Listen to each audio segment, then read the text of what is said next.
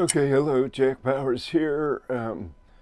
What we have is another video. I mean, there's so many videos that are out there now. There's like literally probably like thousands of them that are available through public records requests. I didn't request it, but it is a public record, and it shows another incident, another typical incident with police officers really going above and beyond the call of duty, so to speak. They definitely have a mission to go fishing, and they just, you know, it's like, do you really even want to ride around in a car? Do you want to, you know, even though it's a small chance you're going to get pulled over, unless you're in certain neighborhoods or certain places, yeah, do you really want to take a chance on all? Because in this next video that I'm going to narrate through, you'll see that this could have quickly become a shooting incident. It could have. This deputy seems to be somewhat off in his mindset, in his, I don't know if it's drugs or alcohol or just the kind of person that they hired for this job. Sometimes it's all of that, but yeah, it's crazy. It's nuts. And you'll see how quickly this could have turned into something, because look, if a police officer, if a sheriff's deputy pulls you over, and you pull over and stop, and all of a sudden you see him running up to your passenger side door with his gun drawn, and he yanks open that door, I don't know about you, but one of my first thoughts might be to hit the gas. I'm telling you. I mean, because you got somebody running up to the side of your vehicle with a handgun drawn and yanking your door open, your passenger side door, and putting the gun on you. I mean, on a ticky-tack traffic stop, it doesn't make sense. Okay, this dude's in a pickup truck somewhere in Texas, Tom Green County, wherever the fuck that is. But he grabs his camera, because this guy has just ran up to his truck and yanked his door open, and you know, you can see the gun in his hand, but he had it pointed when he first opened the door. Let's listen to what happened here, what this exchange between the two of them is like. At the beginning, let me tell you, yeah, that's what I just said. The driver I turned off, I saw you. Pretty cool about this whole thing. He did everything he was supposed to do. You have no reason to come up here and just open my door like that. See, this guy, the driver, is, he's calm. He's cool. This guy pulled his gun He's and everything. Giving his insurance, his registration, his license. Both of them on the wheel. All right, remain there. Do not move, okay? I'm going to take out the vehicle. Sounds good. You can shut my door. Will you shut this door? All right, go ahead, hop out. What are you doing? Hop out. For what? Hop out. What's the reason? Hop out, man. What's the reason? Can you tell me what the reason is? You come up here and you pull your gun on me, and then you rip my door open for no reason. Step out of the vehicle. What's your reason for pulling my door open? What's the reason for pulling the door open? It's an older truck, man. So you just ripped my door open because it's an older truck? And you're rolling. People who roll have warrants. I haven't rolled anything. They have pot all over their pants. I don't have any. Like marijuana in your vehicle. This is sawdust. Okay, sounds good. Put your hands up on the vehicle. For what? Hands up on the vehicle, please. I'm just gonna frisk You're you. not gonna frisk. What am I under Put your arrest hands for? up on the What am I vehicle. under arrest for? I'm frisking you for weapons, Bubba. Okay. I'm not putting your handcuffs. It's crazy, right? It's just absolutely bonkers. But that's supposedly the reason for pulling him over, and now it turns into this full-blown search. But this happens all over the country. Every single day this is happening, where cars are just being pulled over on a traffic stop, a pretextual traffic stop, and then they start going through the procedures.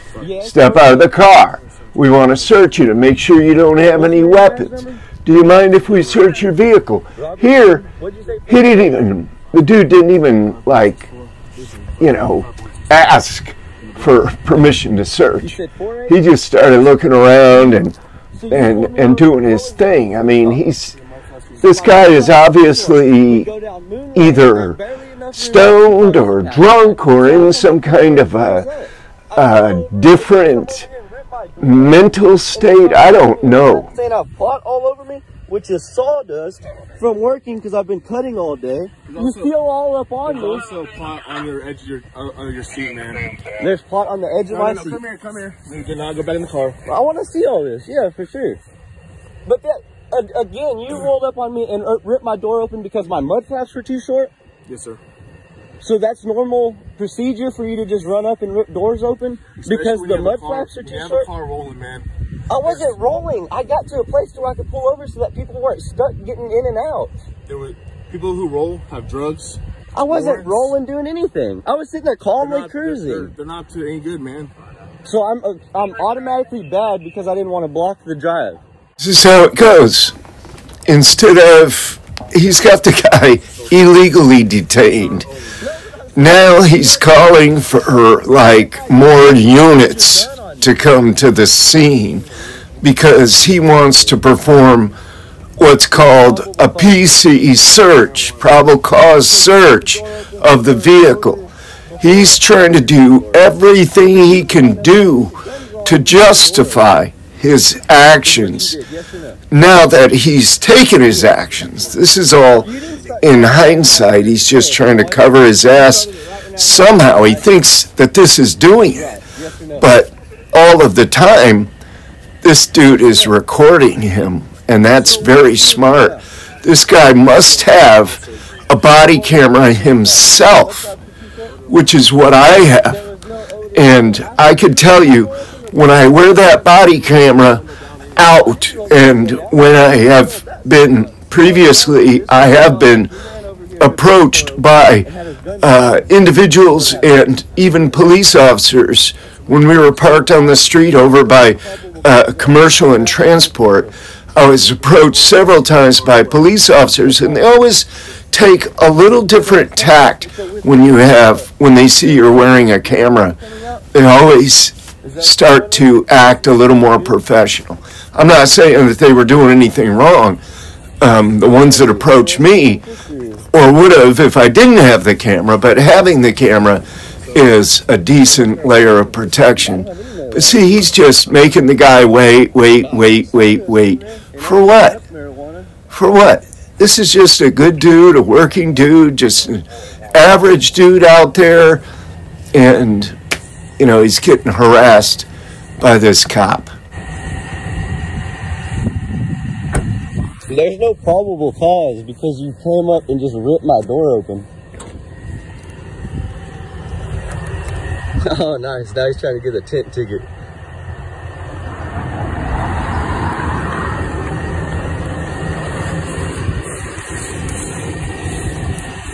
He's going to try and get something today.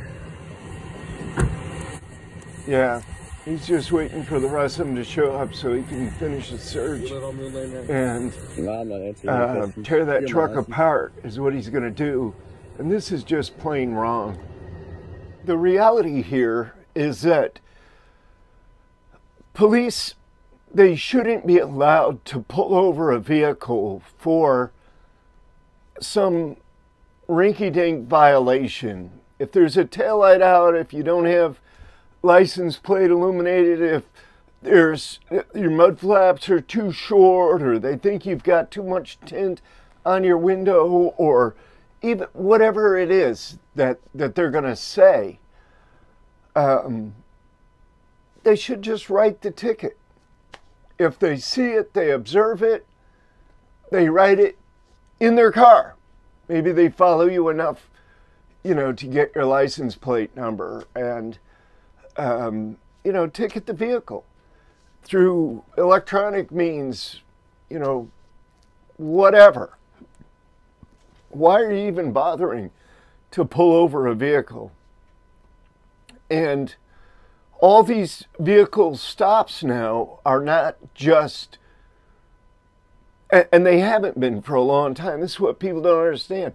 It's not that you've committed some kind of violation on the roads that causes police to get involved. It's not that at all. That's obvious. This is an investigatory technique. It's called fishing. They go fishing for suspects. If they see certain people looking a certain way, driving a certain vehicle at a certain place and time, they are apt to pull you over. Jane and I got pulled over in Syracuse. We didn't even get a video of it. We started making the video, but they released us and let us go because they knew right away that this wasn't going anywhere. But it was obvious that it wasn't, because I didn't use my turn signal at 2:30 a.m. in the morning to turn into a gas station out in the middle of bumfuck nowhere. It was because they wanted to know what was in the vehicle. They wanted to know who was in the vehicle. They wanted to know where we were coming from and where we were going. They wanted us to put all the windows down so they could do a visual search inside the vehicle. And, I did all that to a certain degree, and then I stopped. I told them, that's it. We've given you all the information we're going to give you. If there's a citation that's going to be issued, go ahead and issue that so we can be on our way. And they came back about 3 or 5 minutes later and said, here's your license, here's your paperwork for the car. It was a rental. See you. We got to go on another call. And he told me that I had been rude to him, but I hadn't been rude at all. My position was simply, hey, I'm going to cooperate with you to a certain degree because you're out here on this fishing trip. I shouldn't really be cooperating at all, but I don't want to get into a situation where, because they've got all the other techniques just like you just saw. They will keep you on the side of the road. They will, but you never give consent to search. Never, never, never. I mean, if there's a few questions that you can answer right away, to mollify them or whatever, that isn't anything that's going to be harmful to you or, put anybody in jeopardy, then yeah, go ahead and give them that. I mean, if it's more convenient, if it relaxes them or lets them know that you're not doing something. But once you start, right away, if you immediately bow up on them, then they're probably going to go through their little repertoire of techniques. Step out of the car, put your hands up against the car, I got to search you for weapons, officer safety. Now step to the back of the vehicle, they'll continue to question you, maybe they'll call in another unit.